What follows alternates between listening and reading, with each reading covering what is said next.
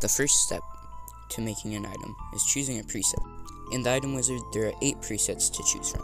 There's an item, consumable, sword, pickaxe, and one for each armor piece. Next, you'll put the name for your item and if you want it to be stackable or not.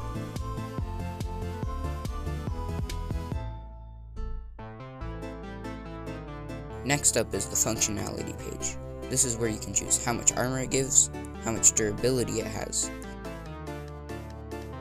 and the repair item and repair amount.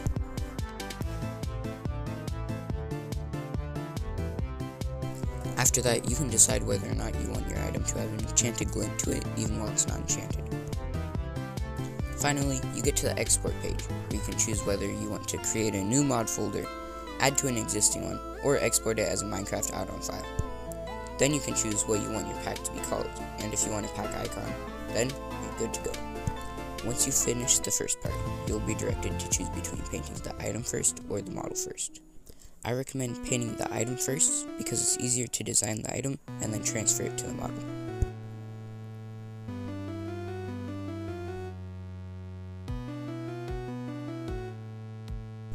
It can take a while to get something right, so don't rush and take your time.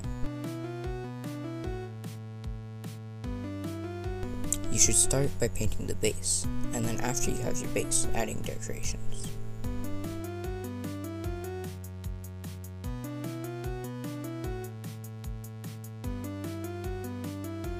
If you're basing your item off of something that already exists, like how I am basing my item off of the Warden and Skulk, then you should pick out a starting palette before starting to paint, so you don't have to go back and forth picking colors from what you're basing it off of. Just pick the main colors that you're going to use, and then you can change them as you need.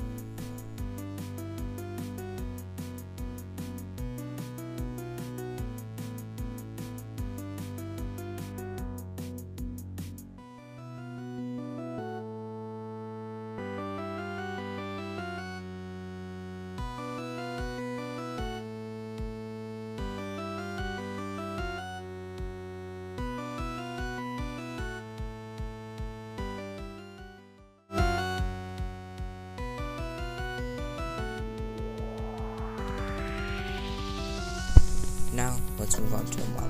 If you already painted your item, the steps should be fairly easy, since you already have the colors and design chosen.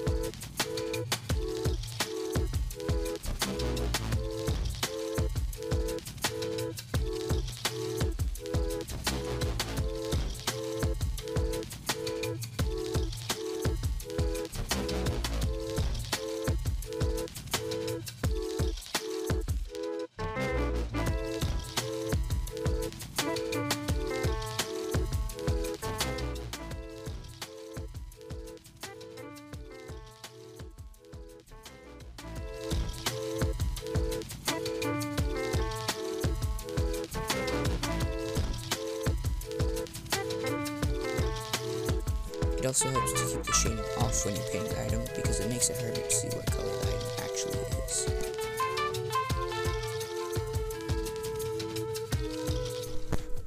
The item icon and the model are not the same scale, so you will need to make some adjustments.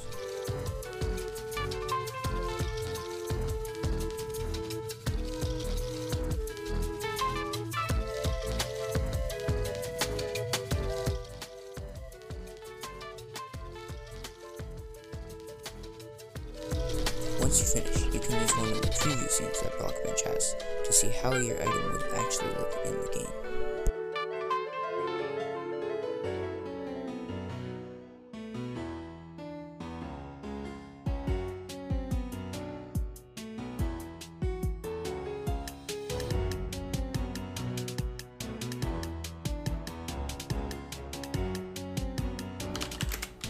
And that's it. Now, when you load Minecraft, your mod pack should be there, and you'll be able to use it in game.